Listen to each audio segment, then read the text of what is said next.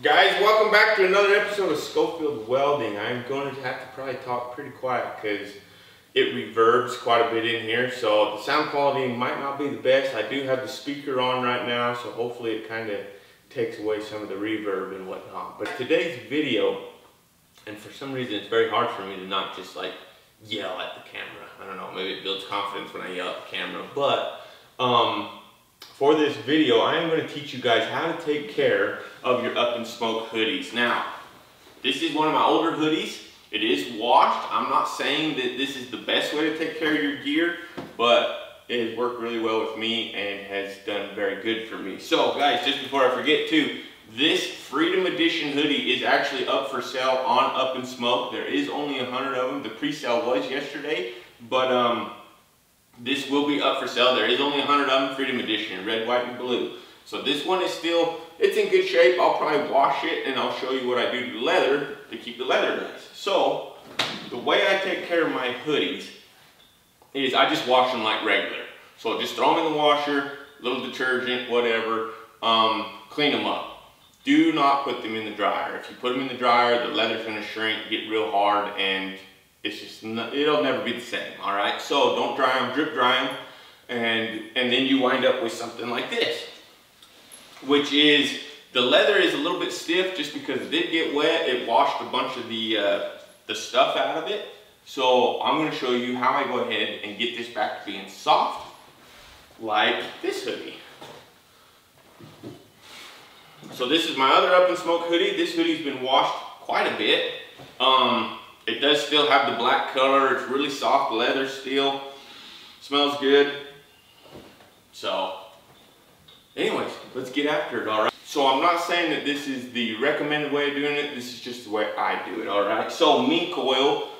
Thing about mink oil is if it does get hot, it will start to kind of stink a little bit because it's mink oil, you know what I mean? But you're not going to be wearing these hoodies in 70-degree weather. This is more like your 40s and lower. I do get hoodies that are just a little size bigger. That way I can put a hoodie underneath it plus my welding hoodie. So a little bit of mink oil, some glycerin soap. This stuff's pretty awesome. I usually start with glycerin soap and we'll spray it down, clean it all up, and then mink oil it. The other thing, guys, while we're talking about the Freedom Edition hoodie, check out these caps from Blue Collar Caps. This is an American flag paisley, which is beautiful, and then my red, white, and blue with my stars. All right, so go check them out. I love my American stuff. We live in the greatest country. I love this country. But, okay, let me show you how to take care of this and we'll go from there.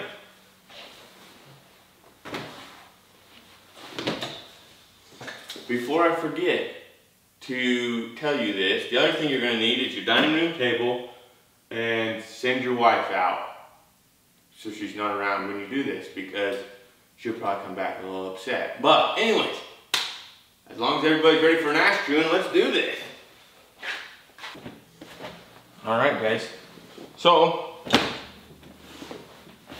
the way this is done, so this is pretty stiff right now. Just got done drying, whatever else, but you're gonna try to not want to get any glycerin soap on your fabric. I mean, it doesn't hurt it if you do, but it's just, you know, something that you want to try to avoid. So one way you can do it, and all I do is you can use like a rag or whatever, but I actually have like a soap, like a leather care deal right here. Come on.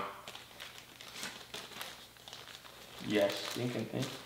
Okay, so, and that's the other thing. If you want to keep the color and you don't want to stain your leather, you're gonna want a new one of these all the time. I really don't worry that much about it. I just want to take care of the leather so that the leather is always good. So, if you really want to get crazy, you can spray right into this and then just start rubbing that sucker in there. All right, and it is going to change color on you.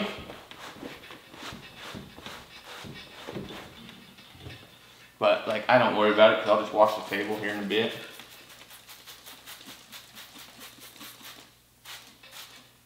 I give her a good soak and then just start rubbing that stuff in there real good.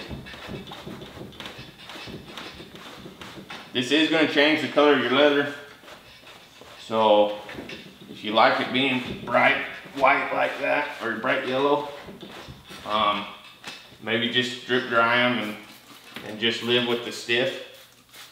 But I've taken care of enough saddles in my life that I like soft leather. And I like taking care of the leather, because this is going to keep your leather, it's going to make it last longer. Get you a little bit off that table right there. I'm telling you, you guys need to send your wife out or you are going to be in some shit. Alright, now just give her a good soak. Start up here on the shoulders. Now I try to I do my best to keep it off the fabric, but it's not a do or die thing for me. I'm not that worried about it. Okay. Guys, good maintenance on your equipment is going to take care of you. So I just keep on the back, work my way down the hood.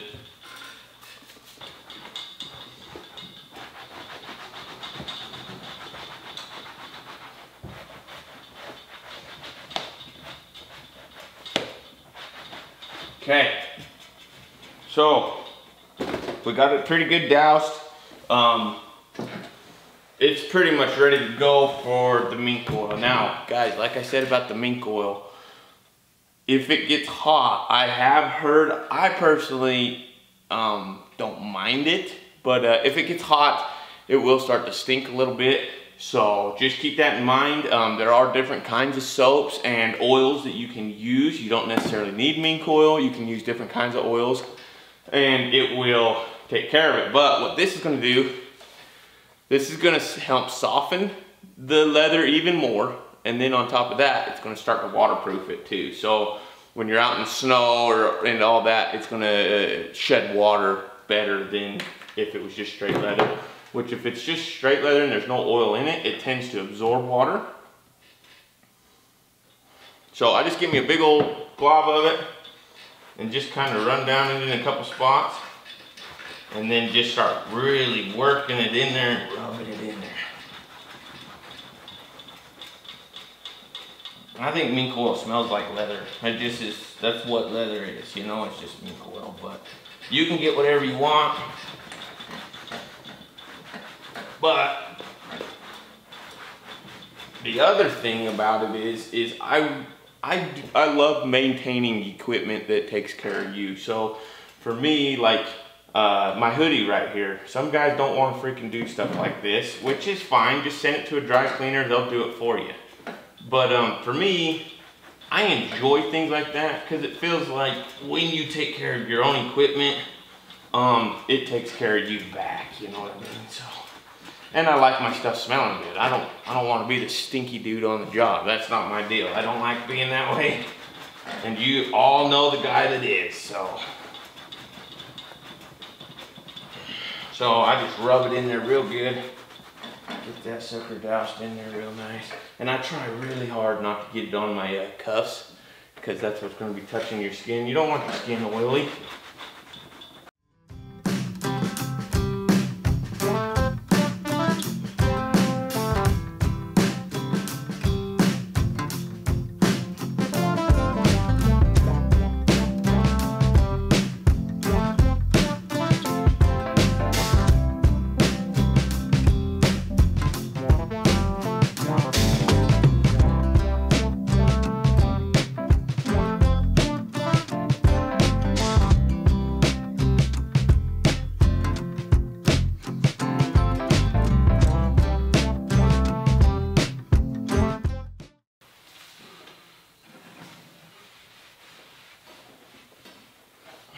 Okay, the wife will be happy. Guys, so this is how I take care of my hoodies. Like I said, this is my own way of doing it. If you don't want to take the time to take care of your hoodies, just send it into a dry cleaner. They'll know what to do with leather and fabric and whatever else. They'll be able to clean them up for you. But man, I tell you, this just adds, it just softens the leather back up, makes it pliable again, and you can do it yourself.